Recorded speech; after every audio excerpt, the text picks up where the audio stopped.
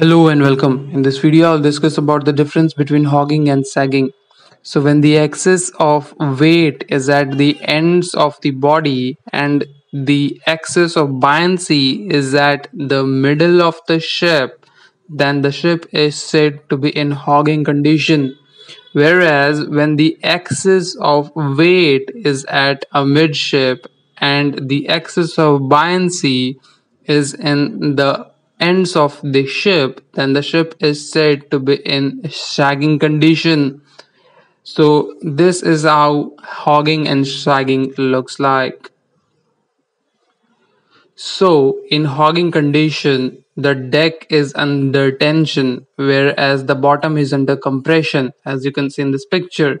Whereas in sagging condition, the deck is under compression and the bottom is under tension, as you can see in this picture. So this much is important in this topic and hope you liked it. Thank you.